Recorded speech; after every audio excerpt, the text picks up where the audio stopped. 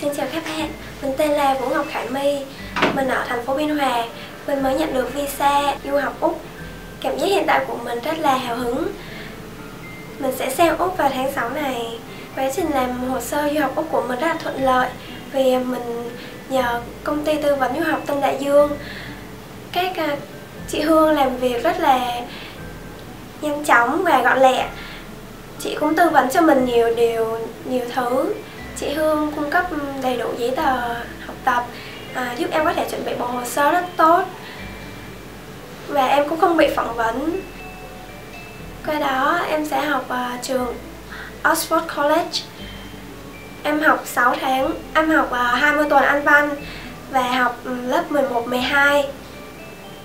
Sau khi học xong lớp 11, 12 em cũng dự định sẽ học đại học tại Melbourne. Sau đó em sẽ dự định trở về Việt Nam để tiếp quản công ty của ba em. Em chọn nước Úc du học bởi vì Úc có người bác của em đang sinh sống. Khi em qua đó em sẽ chịu được sự hướng dẫn của bác em. Khi làm hồ sơ ở Tân Đại Dương em không phải lo lắng nhiều vì chị Hương giúp em chuẩn bị hồ sơ kỹ lưỡng, không thiếu. Khi quyết định đi du học Úc, em tìm hiểu ở trên mạng. Em thấy công ty Tân Đại Dương rất tốt, giúp được nhiều học sinh có thể có visa khi du học Úc. Nên em quyết định chọn công ty du học Tân Đại Dương để tư vấn cho em, giúp em chuẩn bị hồ sơ. Khi em tới công ty Tân Đại Dương để xin tư vấn thì chị Hương hướng dẫn cho em.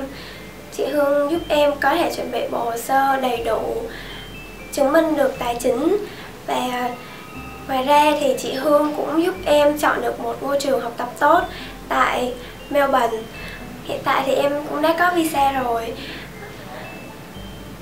Em có một vài lời khuyên là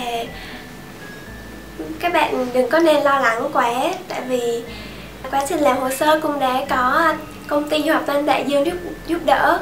Chúc những bạn có ý định sang du học sang Úc hay là các nước khác cũng thuận lợi trong việc làm hồ sơ cũng như là xin visa du học như là em. Chúc các bạn thành công.